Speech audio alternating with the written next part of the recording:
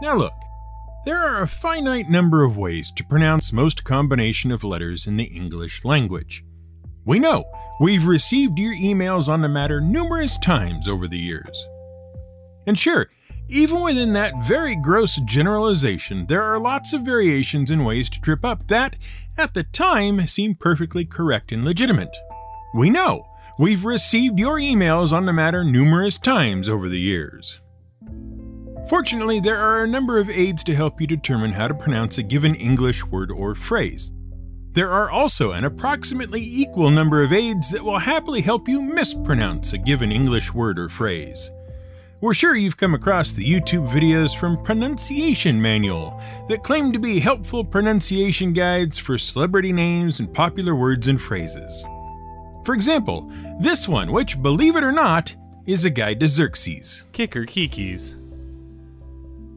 Kicker? The kikis. Kicker kiki. Humorous efforts aside, it's a real minefield out there to try to properly pronounce words, especially when a given sound can be spelled in a variety of ways. Oftentimes, many of these mispronunciations come across because people read words but never hear them spoken, whether that's because they read above their grade level or simply because they don't mix in the sorts of circles in which those words are commonly used. And sure, you can take a stab at it, but if you don't have reason to suspect you might be wrong, you certainly aren't going to think you need a dictionary to help you sort it out. Of course, listeners of audiobooks have the opposite problem. Lots of information on how to pronounce a word, very little info on spelling. And really, that is perhaps the most annoying source of mispronunciations. Words that have just been plain old made up. Take, for example, GIF. You know, the graphically interchangeable formatting. It's not that no one knows how to say it, it's that everyone is sure they know how to say it, and will fiercely defend the hill they are about to die on to make sure that everyone else in the world knows their preferred pronunciation. GIF or GIF, we don't care. We're taking Mike Rugnetta's suggestion of equally appropriate pronunciation and going with JIFE. For more on that, see our episode on the GIF, though not really. Nothing is as annoying to us as a word that just appears in the language without any auditory hints as to how it might be spoken. Although, fair enough, that is how most words arrive at the best of times. At that point, you have to fall back on the classical rules of pronunciation, which no one actually knows. No, not even your grade school English teacher. Oh, you'll have learned a bunch of them and forgotten almost all, but mostly what you've learned is wrong.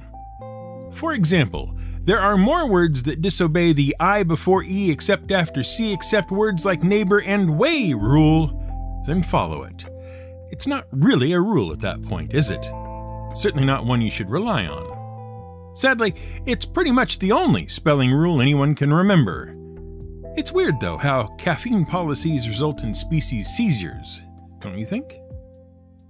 Anyway, what's obviously going on here is that we are making the case for pronouncing today's word any reasonable way you want.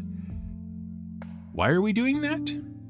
Well, because for years and years and years, practically since the day it was introduced to the Dungeons and Dragons public in the Blackmore supplement from 1975, no one has been quite sure how to pronounce the word Sahuagin. Go ahead. You take a stab at it. We'll wait. This is GM Word of the Week, and I'm Fiddleback. So how did you do? Back in the mid-70s, just about anyone could write or call into the TSR offices and speak to someone working on D&D. And the guys at D&D, Gary and the gang, loved this sort of thing. It was practically a basket of free ideas handed off to them willingly by their adoring fan base. So when a young Stephen Marsh wrote in one day and handed Gary Gygax all the info he needed to write up the Catoblopest in the Strategic Review, he was thanked, given a pat on the head, and sent on his way. Well, not quite, but you can hear more about that in our Catoblopest episode. Flushed with success, Marsh wrote in again, this time with information on what he thought the elemental plane of water should be like. A classic case of nominative determinism if ever we saw one. For those of you unfamiliar with the phrase nominative determinism, it simply means that someone has a job that fits their name. The oral surgeon who removed our wisdom teeth, for instance, was Dr. Slaughter. Other examples include retired New York meteorologist Storm Field, Lieutenant Les McBurney of the Sun Prairie Fire Department, and a lawyer named, no joke, Sue Yu. The whole nominative determinism concept was put forward in 1994 by New Scientist magazine, when they noticed a number of research papers they had reported on were written by folks with strangely appropriate names. New Scientist theorized there was some subconscious causal relationship between a person's name and the work they took on. So really, nominative determinism is the name of the theory rather than the actual effect. If you really want to point out someone whose name matches their field of interest, the word you really want is aptronym. Someone whose name is apt for their occupation. Like Alexander Graham Bell, who invented the telephone, and Thomas Crapper, whose invention we bet you can guess incorrectly, but whose real job was sanitary engineer and whose real claim to fame was 9 patents improving an already existing essential piece of household equipment. Incidentally, don't write in to tell us his name is the reason we refer to certain bodily waste with a 4-letter slang word. That story is, as you might expect, a load of crap. But we digress. When Stephen Marsh wrote in about the plane of water, he gave a very detailed explanation of it and included many different monsters and other NPCs to populate it. And since Dave Arneson was in the middle of writing the Blackmore module, guess where most of the critters and creatures ended up, put in place to help fill out Blackmore's swamp and ocean setting. Among the creations were the aquatic elves, the Ixidzachitil, and the thing we have yet to pronounce ourselves, thus settling the debate. Though, how about that Ixidzachitil pronunciation, eh? What, those didn't sound alike to you? Well, it's hardly our fault that no one can agree on how a completely made-up name is pronounced. After all, as we mentioned in our Catoblapes episode, every creature in the various monster manuals over the years should have come with a pronunciation guide. It really would have made things so much easier. Dritz, drist, dritz. Then again, so would consistency of spelling. But that's another discussion altogether. Of course, at the time we wrote that, Wizards of the Coast hadn't yet fully rolled out the D&D Beyond website. Though we prefer hard copies of our gaming material which we can buy all at once instead of being nickel and dime to death trying to buy only electronic bits of it, we do have to admit it has 1 or 2 handy features. See, being an online repository of all things D&D, at least for the current edition, it does allow for the use of more than just the print medium to get the point across. And wonder of wonders, one of the things they eventually included was a pronunciation guide to some of the more difficult creatures. Provided you've paid to have access to the particular book in which your source of confusion exists. But we'll come back to that.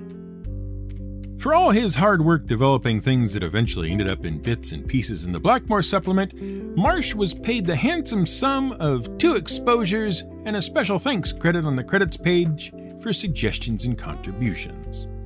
It's probably worth noting at this stage that he would later go on to become a lawyer. We can't imagine why. Eventually, of course, he did get his shot at really messing up D&D by talking Gygax into adding good and evil to the alignment system. After that, he worked for a summer at TSR as lead writer for the Dungeons and Dragons expert set of 1981. Now, Blackmore was all well and good. The Sahuagin got a heck of a write-up in the supplement, bigger than any other creature or NPC. Clearly they were meant to be quite a challenge and to be an ongoing sort of problem for adventurers down through their career. Unfortunately, they had a major problem with their design, and because of it, they never quite took off as intended. See, the Sahuagin were an aquatic species, and at the time, the last place any adventurer was interested in spending any time at all was in the water. After all, too much of their equipment would rust up and weigh them down. Swimming in seized-up plate mail is very nearly the least amount of fun you can have at the table. Back then, almost all the best adventures were had in the mazes and tunnels underground, rather than underwater.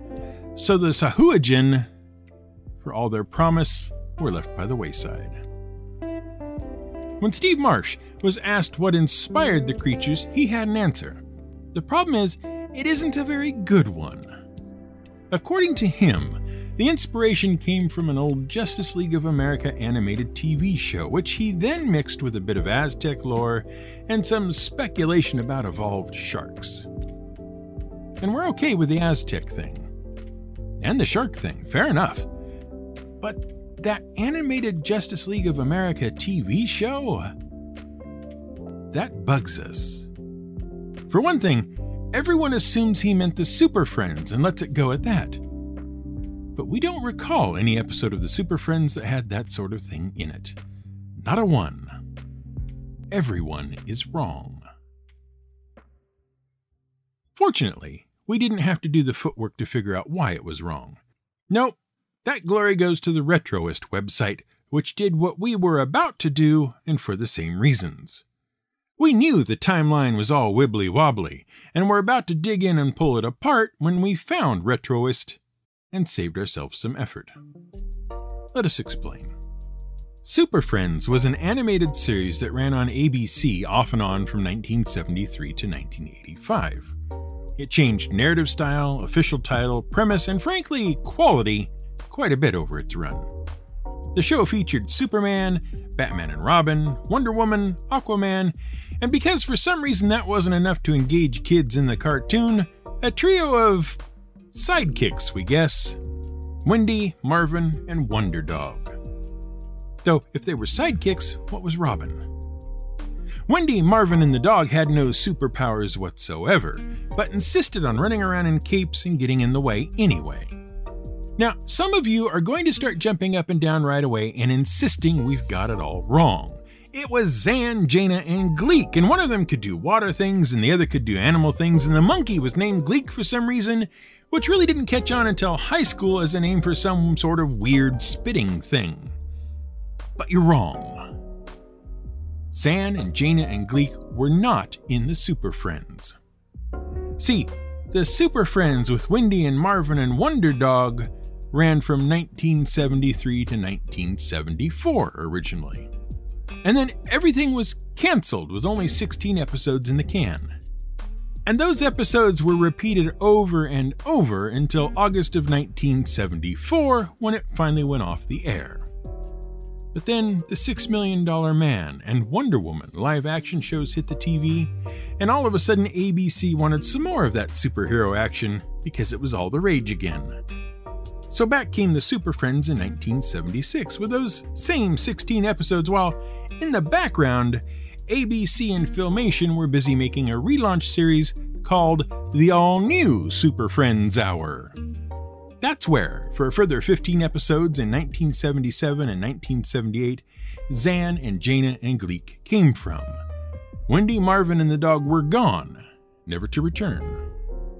And then there was the Challenge of the Super Friends with Legion of Doom, Black Vulcan, Apache Chief Samurai, and Hawkman, followed by the World's Greatest Super Friends, which mixed and matched previous episodes of All New and Challenge. Then Super Friends, where they forgot how word spacing works and suddenly the Super Friends could only go for 7 minutes before needing to recharge their sun batteries, and all the episodes look so very tired and familiar that it's not even worth talking about the rest of the variations on the theme, and besides, we were in junior high school by then, and who watches cartoons for little kids anyway? Where were we? Oh yeah, timing, right. Blackmore came out in 1975, right? Which means the only Super Friends available at the time was that first 16 episode run. Which means it's easy to check which episode provided the inspiration for Marsh's new creatures. Probably it was an Aquaman episode, given that these usually all happened at sea. Though it was the lack of much for Aquaman to do in the various versions of Super Friends that led to the Aquaman is useless set of memes. Generally, in any given Super Friends iteration, he got about one episode that was specifically geared to he and his fish-based powers. So, like we were going to do, Retroist went to check which episode it was that gave us the difficult to pronounce correctly Blackmore NPCs. And what they found was exactly what we suspected they would find, what we suspected we would find if we went to look. because we had no memory of anything even remotely similar in any Super Friends episode we had ever seen. And that's exactly what Retroist found when they checked. Nothing. No episode even hints at such creatures. There was no old animated Justice League of America cartoon. Steve Marsh lied.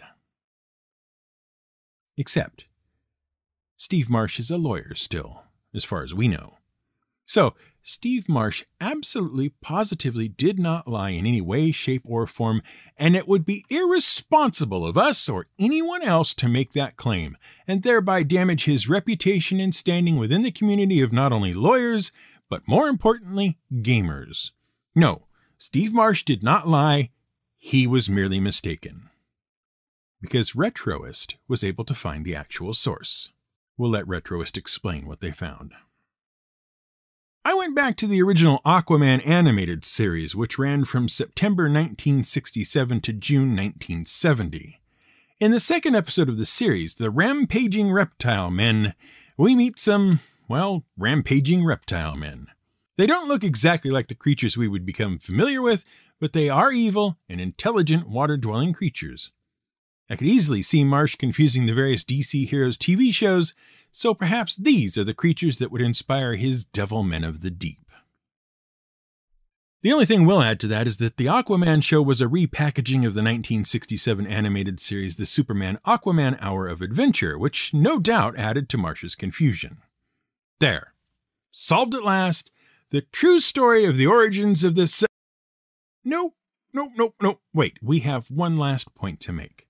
One which might, from a certain point of view, help provide a definitive explanation of what inspired these creatures. But we have to bounce around in time a bit to do it, although once we get where we're going, that'll probably make all the sense in the world.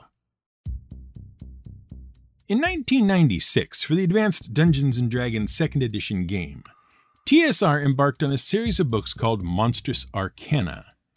Each sourcebook in the series was meant to show, in great detail, everything there was to know about some of the most popular monsters in the game. Along with these sourcebooks, there were to be 3 adventures available to help DMs and players explore the various aspects of the monster in question. Sadly though, TSR was in its last throes as a viable company. The next year, Wizards of the Coast would step in and buy the company up, end many ongoing projects, and just a few years later launch 3rd edition. As a result, only 3 volumes of Monstrous Arcana were ever released. One on the Beholder, one about Mind Flayers, and the one we're interested in, the second in the series. Written by Skip Williams, The Sea Devils came out in 1997 and was one of the first books published by Wizards of the Coast for D&D, though it's likely this is only because it was one of the most complete. Now, you'll note the name of the book is not the same as the official name of the creatures. Which is fine. Lots of D&D critters get a variety of names depending on where you run into them, how they've been handled over the years in the various editions, and lots of behind-the-scenes stuff that we'd really rather not hash out again. See our episode on Malabranche. Sea Devils is just one of those alternate names provided for by the lore and publishing history, along with Devil Men of the Deep. But here's where the problem starts. See, there's one more thing Marsh has said about the NPCs he created, and that is that he got the name for them from the name of a Spanish historian on the back of the Christ in the Americas pamphlet as provided by the Church of Jesus Christ of Latter-day Saints. Well, that pamphlet came out in the early 70s, and it has been rendered available online, so we went looking, hoping to find a pronunciation hint in the actual inspiration. And you'll never guess what we found. That's right. Nothing. It's not there. Again, Steve Marsh is a lawyer, so we'd never accuse him of lying. Probably he's just mistaken again. Because you see, we think we might know where he actually got it from. We're probably totally wrong, but let us give you the evidence anyway. In the 70s, in America, the Public Broadcasting Service, PBS, was affiliated with a number of small public TV stations all over the country. And they were all pretty desperate for programming, especially in the evening after all the Sesame Street, Electric Company, and Mr. Rogers had played out. They needed programming for an audience older than grade schoolers.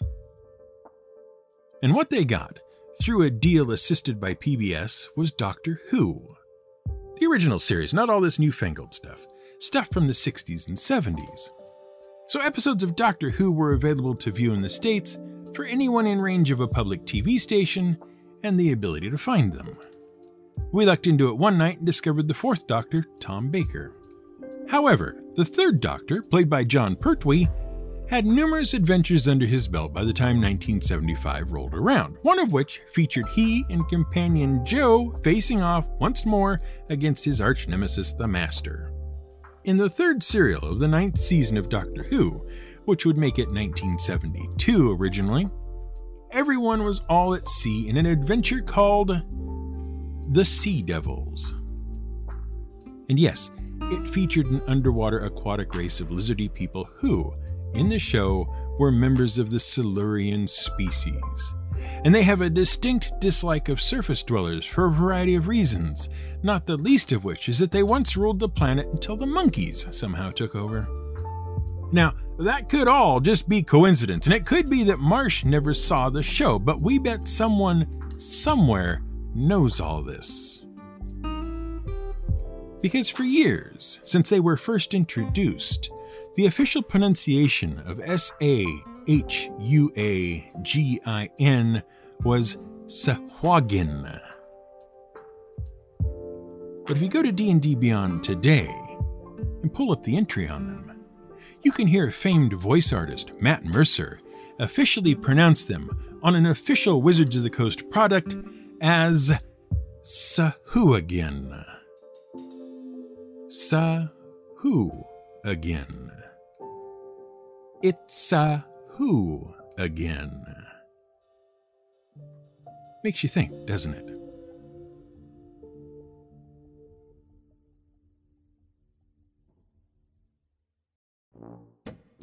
Thank you very kindly for listening to this episode. We appreciate every moment you spent with it.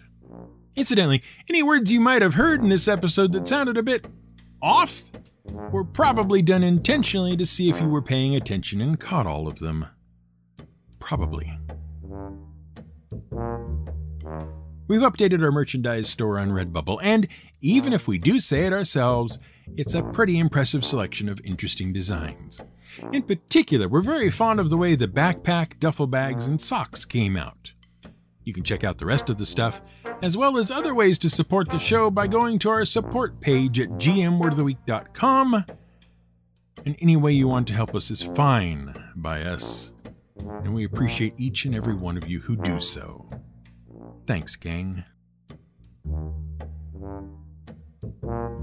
You can read the Retroist blog and catch their podcast at retroist.com.